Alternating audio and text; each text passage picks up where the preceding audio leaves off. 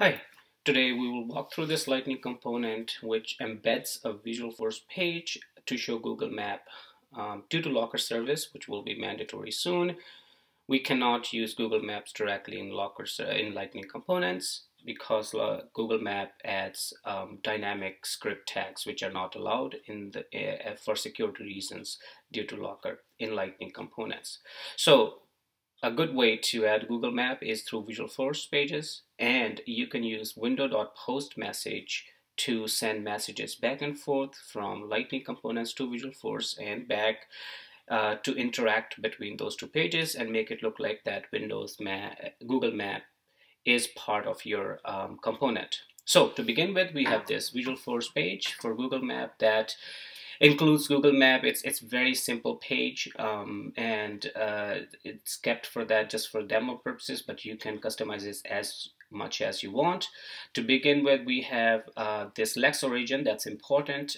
We will be getting it as a parameter to the VF page so that we can make it dynamic. This will be sent from Lightning components when this page is requested. This is required to send a post message to the parent window, and remember again that Visualforce will be an iframe in Lightning component, so we can send message to parent with post message to that origin, and message can be anything. And on Visualforce page, we can also add an event listener on message. It could be anything. In this case, it's message, and then we can receive the data, and based on the data we can do different things. For example, in this case we're saying process the Google Map if the event.data.load Google Map that we just arbitrarily defined is set, then use Google Map.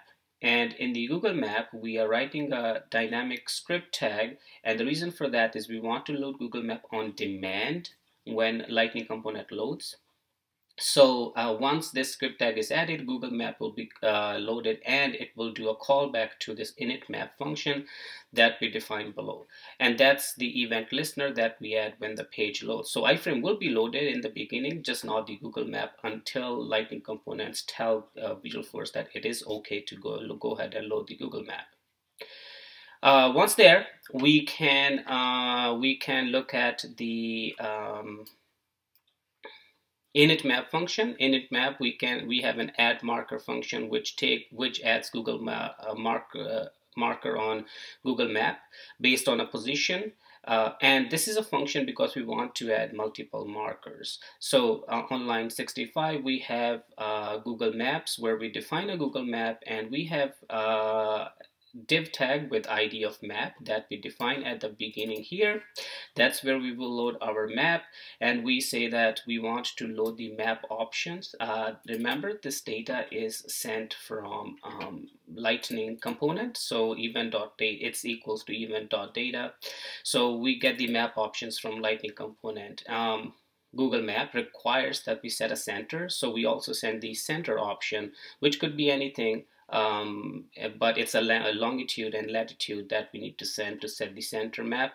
And then we go through map data, which is an array, so we can have multiple markers. So we get the latitude and longitude from these and define a latitude and longitude, and then we add a marker for those, and then we also send a marker text that will appear when you click on the marker. When the page finishes, before it finishes, we again automatically dynamically get the Visualforce host, and then we send it to Lightning components, and it can be used if needed. But of course, this will only work if we have the Lex origin, and like we talked about, it will be sent from the Lightning components. So before we go ahead, let's take a quick look on how this, so now we saw how Google Map is being generated. So let's take a quick look. This is how the Google Map will look like. We will show markers based on the accounts. So on clicking, we can see the account name, which that marker is. And this can be dynamically changed, or you can have it anything. This marker can be HTML. You can change it to whatever you want. But we have kept it simple for this demo. Now let's head over to our component. We have attribute that needs a VF host because we, like I said, using post message, you have to tell it what host to send it to. Some map options, by default, it'll zoom to 4, and then which center to choose. It'll accept this format, and then the map data, which will be an array in this format. And load map. In this case, we also have other attributes that we can use as needed. And we have the iframe, which loads that Visualforce page that we defined, and we send it this LC host. This LC host is controlled in controller, is defined in controller when the controller runs. So let's take a quick look at controller. And this function has, this controller has two init function, which is executed when component is loaded.